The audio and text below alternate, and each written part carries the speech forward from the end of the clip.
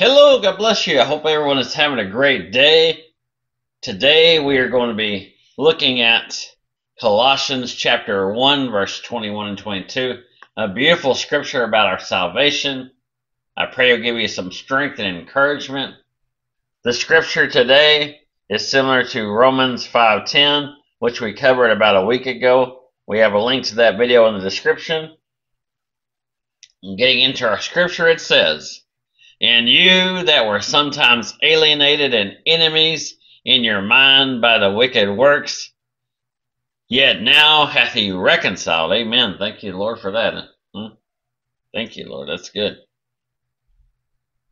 "In the body of his flesh through death, to present you holy, unblameable, unreprovable in his sight." Here in verse 21, the Greek word used for alienated means estranged, cut off, or separated. Before we were reconciled to God, all people were completely estranged from God because of our sin. Reconciliation, is the act whereby God, through Jesus Christ's atonement, brings us who are at odds with God back into a peaceful, proper relationship with God. To be alienated is to be away from God. The mind is the enemy of God before it is changed into the mind of Christ. We see in Romans 8:7 that because of the carnal mind, we are an enemy with God. The carnal mind is an enemy of God because it is of the flesh. All mankind has had a fleshly nature before they came to God. The mind of man is not what the Lord Jesus wants. Jesus wants your heart. And when our heart is stayed on God, then our mind will follow. Jesus' substitutionary death on the cross paid the full penalty for our sins, for the sins of all who believe. Reconciliation is made possible through Jesus' death, which is a divine means of achieving reconciliation to God.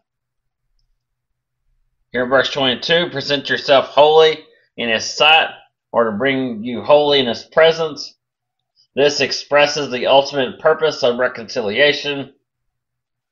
It is to eventually usher the believer made perfectly holy into the heavenly presence of God. Holy refers to the believer's relationship to God. He is separated from his sins and set apart to God by the imputed righteousness because of the believer's union with Jesus Christ in his death and resurrection. God considers Christians as holy as his Son. We are to be presented to Christ when we meet him as his spotless bride. We are without blemish, without blame, justified by the blood of our Lord and Savior Jesus Christ. Jesus made us acceptable before God the Father when he washed us with his precious blood. It is Jesus who made us acceptable to stand before God as the judge of the world. He also opened the way to God the Father for us. And we will be with Jesus when he becomes the judge of the world.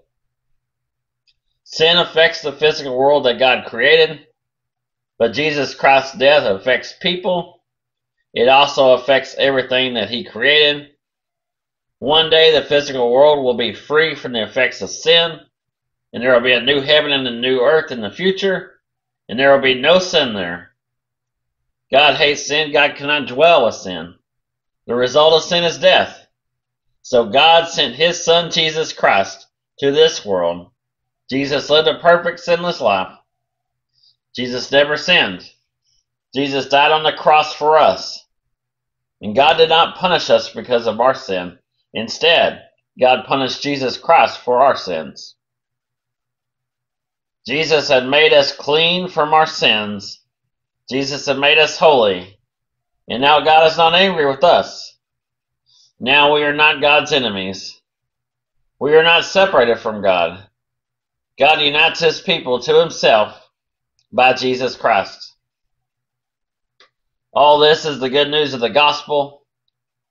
These verses do not mean that Christ's death has actually saved everyone. The Bible makes it clear that many people refuse to become friends with God, so they are still God's enemies. And in closing today, we want to share the gospel.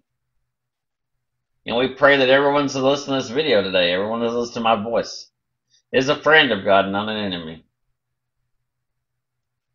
But I believe if you're listening to this video right now, and you are an enemy, then there's a chance, an opportunity, for you to become a friend of God. All we can do here is just plant a seed or water a seed.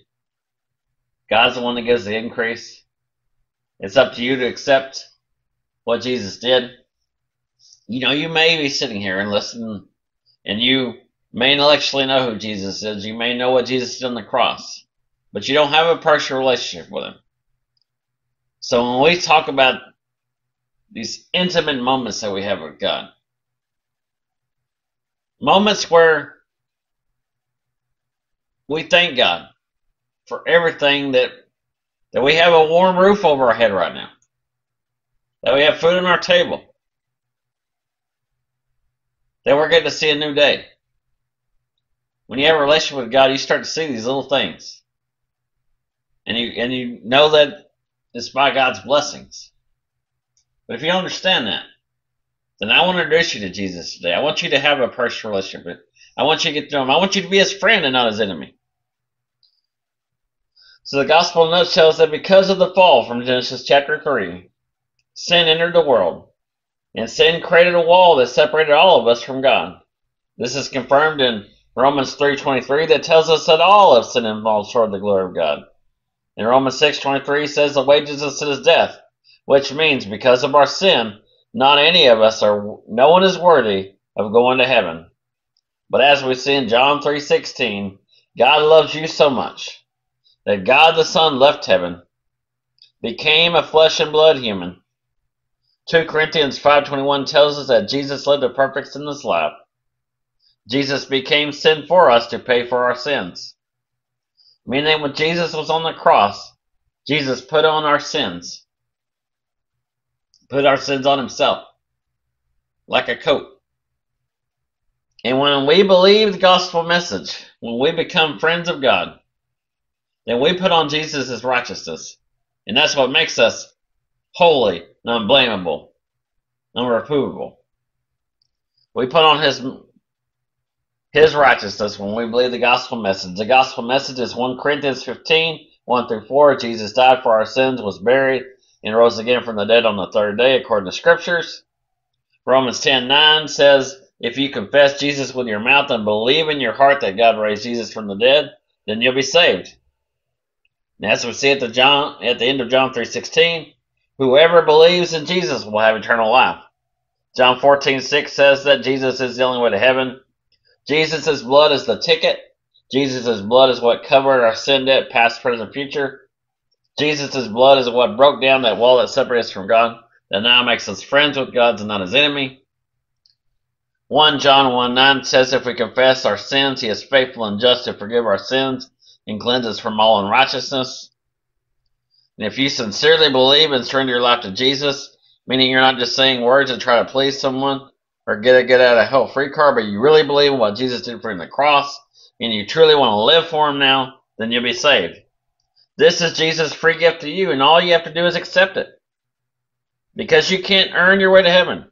You can't be a good enough person. You can't do enough good deeds.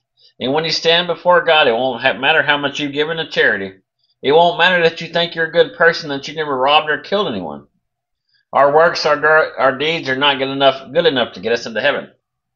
Ephesians 2:8-9 says it's by grace we're saved through faith, not of ourselves. It's a gift of God, not of works, lest any man should boast. Which means we can't earn it. We don't deserve it, but God loves us enough that he made a way. And we always follow the gospel, the warning of Jesus' imminent return. Because right now you can personally know Jesus, but one day soon, and how soon we don't know. But complete hell on earth will come. We can see it coming. The world is getting darker by the minute.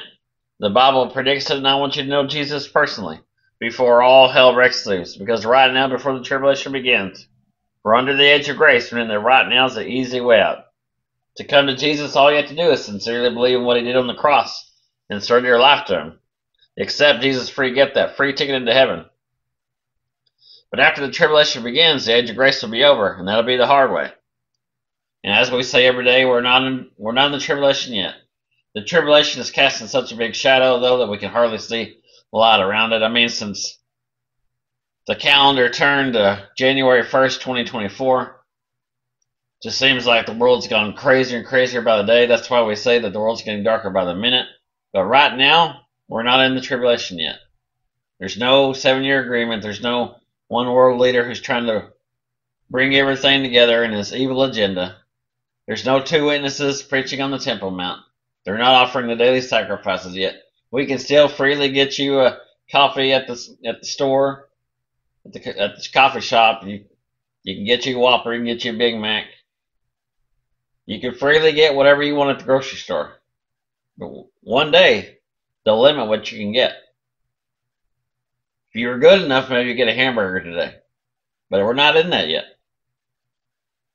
The tribulation is a period of 7 years, 2,520 days of complete hell on earth, terrifying supernatural events. Each day gets progressively worse.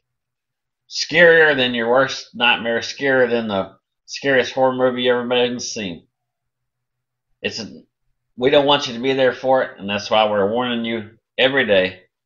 That's why we give you the gospel. That's why we share what's going to happen. We share in those warning videos. We want you to be a friend of God and not an enemy. But when the tribulation begins and the age of grace will be over, it'll be the hard way, and you have to do more than just believing in Jesus. At this point, if you're in that tribulation period, you have to die for Jesus. But we love you and don't want that for you. So right now, before the age of grace is over, please turn to Jesus today. You know, we're not guaranteed tomorrow. We're not guaranteed our next breath. And even if we are here to see some of the hell that's coming, who knows how long we'll be able to survive. You know, many have different opinions on the rapture. We're not here to argue about the timing or the reality. It really doesn't matter. We won't be here one day, whether it be our last breath or a trumpet sound. But either way, it's a reality. One day, millions will disappear, along with all the children around the world. And when you hear that all these have vanished, know that no matter what may be said, because based on what we're seeing, they may use aliens to explain what would happen. But know if you don't see me or hear my voice, that these videos are not uploaded. If all the children around the world are gone along with millions of others, know that Jesus took us home in the rapture. And if you don't know Jesus today, personally, please take the time to get to know him. While you still have the time, today is the day of salvation. Don't put Jesus off. Come to him today. In the description box, we have a link to the ABCs of salvation and a sample prayer. This is just templates of how to be saved and an outline of what to say, but the words do not matter. All that matters is a sincere prayer from your heart. Well, I pray you got something out of the video today. If you did, give God glory. Remember not to take my word for it or anybody else's. Read the Bible for yourself. No one on this earth has all the answers you're looking for.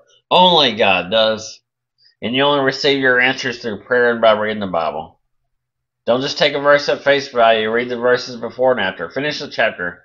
Just picking random verses or just listen to someone read or preach the Bible in a few minutes, you're not going to get the full picture. You can't even scratch the surface of what's in the Bible. So read and discover the stories for yourself. It's so very important to read the Bible for yourself. The Bible will strengthen you and help you to face any trial, tribulation, temptation, and struggle. You know, because we all go through things. And the Bible will give you the strength to help you through it. You won't feel alone in whatever you're going through. In the description box, we have several sources to read the Bible, along with a beautiful audio book called The Word of Promise, where, like a movie, you hear things like the nails being hit while the Bible's being read. It's beautiful. Listen to it if you get the chance. But we have these several sources to help you to read the Bible if you don't have a physical Bible, physical book. And if you don't know Jesus today, if you don't believe in him, then tell him you don't believe him. Ask him to prove himself to you. But be open to his answer. And if you need prayer, if you have a prayer request, if you have a praise report, let us know in the comment section. Email us. Send us a message on Discord. We love to pray with you, stand in agreement for whatever your needs may be. Lift them prayers up to the Lord. We'd also love to rejoice with you, right along with you, for what Jesus has done for you. Well, I pray you got something out of the video. I can't wait to see what the Lord has for us tomorrow. I love you. Jesus loves you. God bless you. I hope you have a great day. We'll see you tomorrow. Or God willing, we'll see you in the clouds.